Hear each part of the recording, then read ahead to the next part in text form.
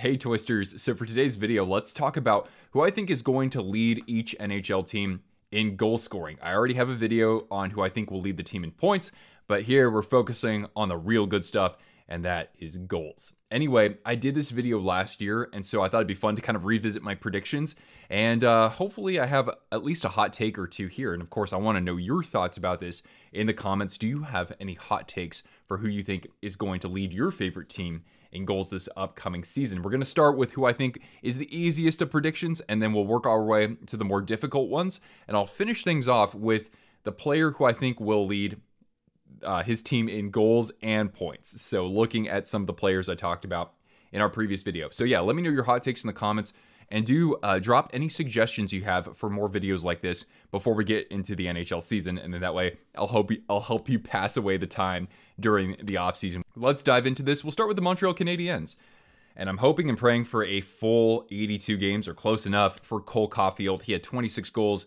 in 46 games last year. That's quite a good clip, and he was my prediction last year. He tied for the team lead in goals, even though he only played 46 games.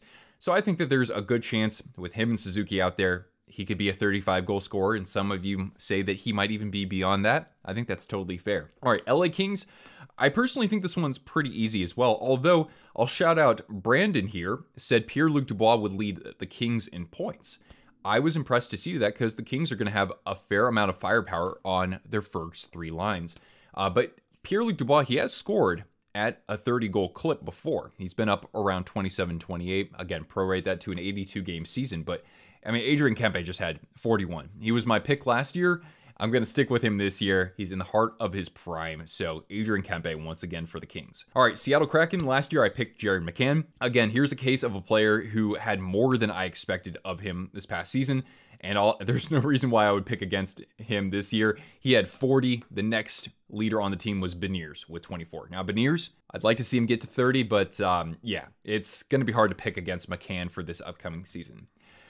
Oh boy, I put a laughing emoji for the next one. So for the Red Wings last year, I said, all right, give me a full season of Jakub Vrana. He'll lead the team in goals. He's scored at a pretty good clip before, and he only played 25 games. So he's not even on the team anymore. Dylan Larkin had 32, but I do like the arrival of a Michigan native to potentially pair with him on that top line, and that's Alex DeBrincat. The 25-year-old has averaged 35 goals per 82 games, and who knows, he could even get back to that 40-goal mark. As good of a season as Larkin probably will have this upcoming year, and I do expect a bounce back from Lucas Raymond. All right, next up, we've got the Avalanche. So last year, I said it would be Nathan MacKinnon. He had a fantastic year, led the team in points, but Mikko Rantanen had 55 goals. Now, is Nathan MacKinnon going to be a 50-goal scorer with the Avalanche in a full 82-game season? That's possible. But again, it's really hard to pick against Mikko for goals. I've picked Nathan MacKinnon for points again. All right, and speaking of points, we've got Braden Point for the Tampa Bay Lightning. He was my pick last year. And again, how do you pick against him when he had 51 last year? I wouldn't expect him to get quite that many this upcoming season.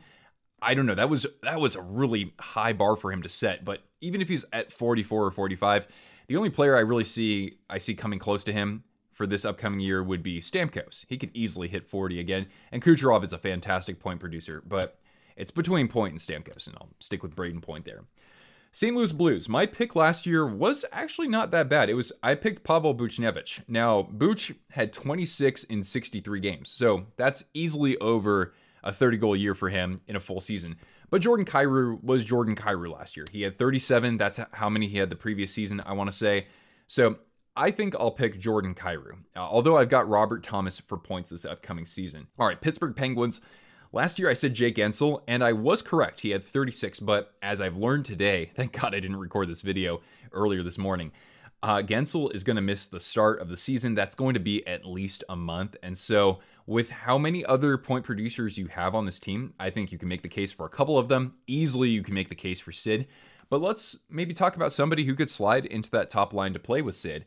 And so I'll pick Rickard Rakell. He's had a really good career resurgence in Pittsburgh, still easily in his prime. He's been a 30-goal scorer, I think, 2 times in the NHL. So I'm going to take Rakell here, although, of course, I've got Sid to lead the team in points. And Jets fan, even in our previous video, said Crosby's got a 105-point season in the making, and he could, I believe, if I'm correct here, he would tie Gretzky for the record for consecutive seasons with a point per game at 19. That's incredible considering the difference in the eras that these two players played in. So anyway, I'm going with the Swede Raquel. All right, my team, the San Jose Sharks, even though I'm wearing this Dutch jersey here of captain or former captain Ryan Getzlaf. All right, so last year I said Timo Meier, and I was actually correct. Even though he was traded out to the Devils, he had 31 goals, and that led the team by a few. Erik Karlsson was next in line, or no, excuse me, Logan Couture had 27. Karlsson had 25. I'm going to say somebody who really does need to light a fire under his ass, to be frank, and that's Tomas Hertl. He's been a 35-goal scorer before. I know the Sharks don't have the most elite of wingers, but we could see William Eklund in the top 6 this next coming season. And don't forget, they got Anthony Duclair, a former 30-goal scorer, at the trade deadline not the trade deadline, early in the offseason for quite a great deal. So who knows? Maybe Duclair could even be in that mix, but I'm going to go with Ninja Hertl for the Sharks. For the Vancouver Canucks, last year I said Bo Horvat, and he played 49 games for them last year, and then he got traded to the Islanders. He had 31 goals. I mean, he probably would have had the team lead for the full 82-game season, but of course you had that beautiful chemistry between Elias Pettersson and Andrei Kuzmenko. Now, I think Petey is probably the more logical pick here. He's a little bit more proven in the NHL, but the way I see this, though, is that with the season that Petey had, I think defenses are going to be more prioritizing shutting him down, so that might free up Kuzmenko even more, so he could actually have that 40-goal season. So I'll go with Andrei Kuzmenko, but I've got Pettersson for points. All right, Chicago Blackhawks. Last year, I thought that Lucas Reichel was going to make the team and actually stay on the roster for a majority of the season. That wasn't the case, and hopefully that changes this upcoming year. He is one of their better prospects in their system. Andreas Athanasiou and Taylor Radish had 20 goals apiece, and so I'm going to pick Taylor Radish for this upcoming year. Although Bedard, I do have him leading the team in points, even though his shot is fantastic. Now we get to the Anaheim Ducks, and I was correct last year. I said it would be Troy Terry.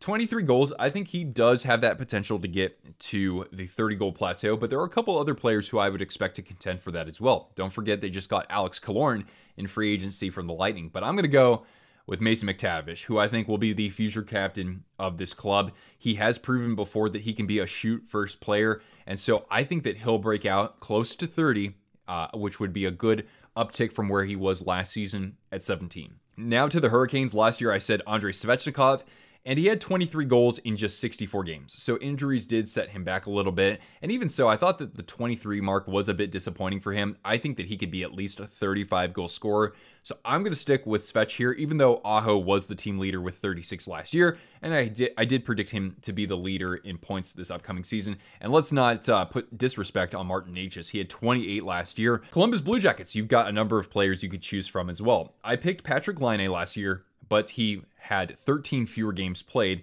than the leader, Boone Jenner, who had 26. Laine only had 22. We'll see what happens if he ends up playing center for this team. But, I mean, the guy who had the hot hand for them for a lot of last year was Kirill Marchenko with 21 goals in 59 games. So I'm going to pick Marchenko, although, who knows, you could even pick Johnny Gaudreau. You could even pick Kent Johnson for this as well. Now we get to the Devils, and last year I picked Jack Hughes, and he had 43 goals to lead the team. Does he have 50 in his future? He's one hell of a player. I won't deny that. But you can't overlook all the other weapons that the Devils have. Look at, of course, Jesper Bratt and his progression. Look at Nico Hischier. They bring in Tyler Toffoli, who had 34 with the Calgary Flames last year. Dawson Mercer broke out for 27 this past season.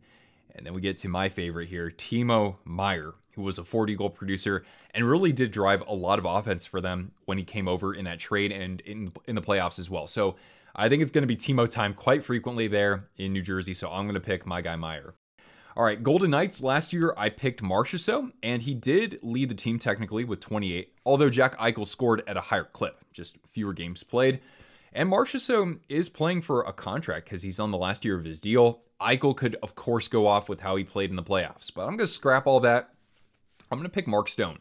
Give me a full 82 games of Mark Stone and all of his sellies out there. He's scored 30 before, and even though he's had kind of an injury-plagued career, he scored at that clip in many of his seasons as a professional. So I'm going to go with Stone here. He looked awesome in the playoffs as well. And then we're going to finish things off with the players who I said would lead their team in points in addition to goals. So I'll go through these a little bit more quickly.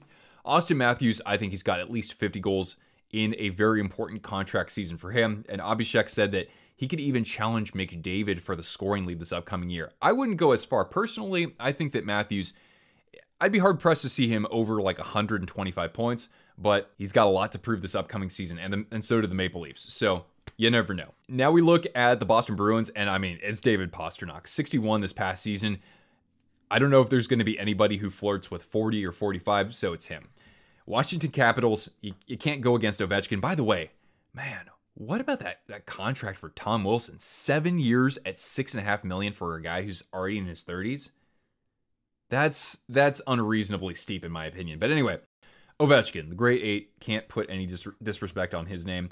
Winnipeg Jets, now this one, I picked Kyle Connor last year, and it was Mark Scheifele. 42 goals. Connor's shot percentage dropped off last year, so I'm going to say he bounces back in that respect and leads the team in points as well. Not to say Scheifele couldn't be a 35-goal scorer. It is a contract season for him as well, but there's a possibility he could get traded out as well. So I'm going to stick with Kyle Connor. All right, Philadelphia Flyers. I was incorrect last year. I said it'd be Sean Couturier, but of course he missed the whole season. I didn't know that at the time. Travis Konechny had 31 goals in 60 games. And even though Owen Tippett, who was in my breakouts video the previous year, he had 27 this past year. Well, Konechny scored easily at the highest pace. He's in the prime of his career, and barring a trade, he would definitely be my pick to lead the team in scoring for goals. Buffalo Sabres. Hey, my pick last year was Victor Olofsson, and you might say, geez, how'd you end up with that? Well, I mean, look at the guy. He had 28 goals last year. That's pretty damn good for a team that doesn't make the playoffs. But of course, he finished just 5th on the team in scoring, and it was Tage Thompson leading the way, and really just the straw that stirs the drink for that top line with players like Alex Tuck and also Jeff Skinner. Everybody there had at least 35 goals. Tage had 47. It's hard not to pick him this season. Big shout out to another player I talked about in my breakouts projections last year, Dylan Cousins, the workhorse from Whitehorse. Dylan Cousins had 31 this past year. I didn't expect that whatsoever, but I don't think he's going to quite get to where Tage Thompson could be. Again, heart of his prime. So let's go with Tage.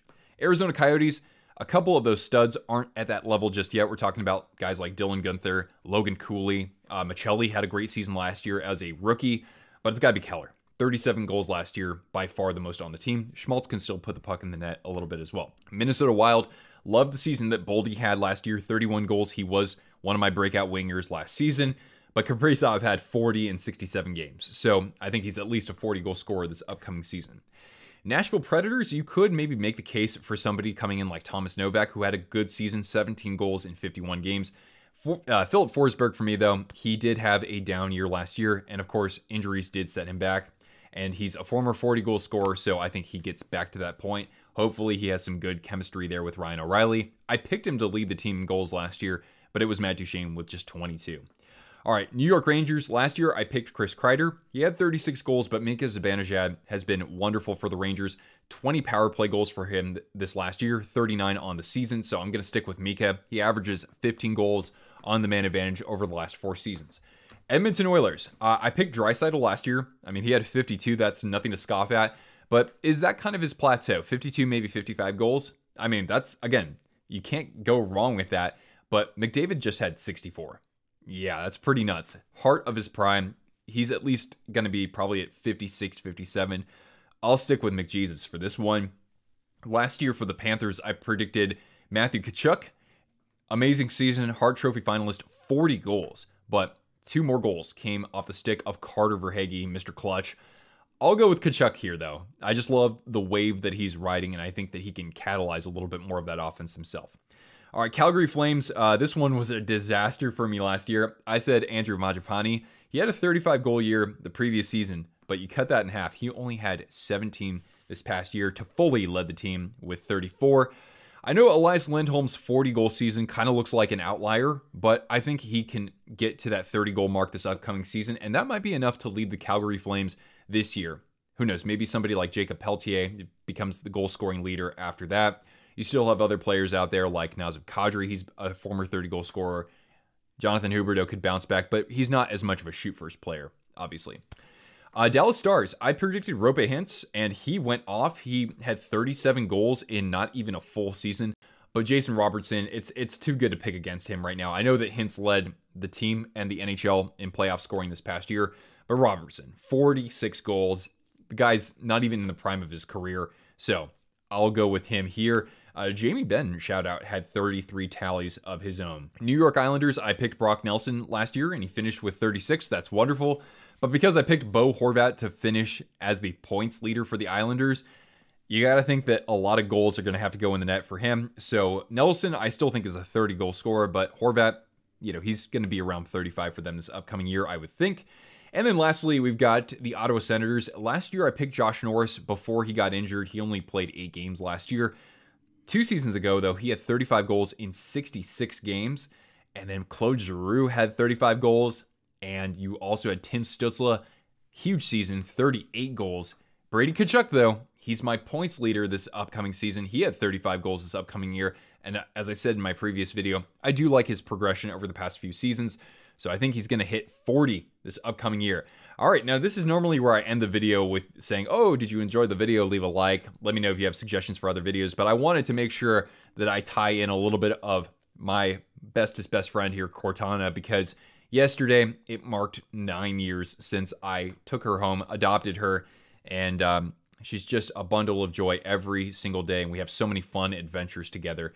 So anyway, just a big shout out to my bestest best friend in the world. And who knows, maybe I'll put in a little bit more Cortana in my video. So if you made it to the end of this video, drop a little dog emoji in your comment as well, and I'll give you a like. It'll be our fun little secret for the others who dropped off already. By the way, overall, I finished 15 of 32 with these predictions last year. But for centers, I did a little bit better. How well did I do? Well, how well did I do, I guess. Make sure you watch my points leader predictions video for this year. See the pinned comment down below. I'll put a link to that right there for you. All right, guys. Hey, I appreciate you Twisters so much for watching. Hopefully we can get through this off season with more videos like this together. And I'll catch you later. All right. Ciao.